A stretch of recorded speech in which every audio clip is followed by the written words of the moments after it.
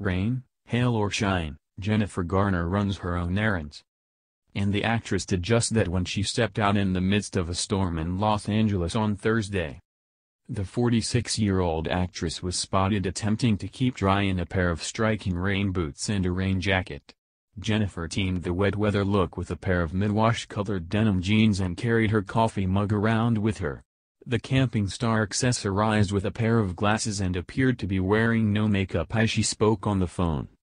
Not with the beauty was her new boyfriend, businessman John Miller, a 40-year-old divorced dad of two. The romance news emerged in November despite the fact that they had been dating for the previous 6 months. Before dating the burger CEO, Jennifer was married to fellow actor Ben Affleck. The Batman star was spotted on Thursday on a stroll with their daughter Seraphina. Ben kept warm in a gray sweater with a dark overcoat over the top. He teamed the look with a pair of jeans, tan-colored boots and a beanie.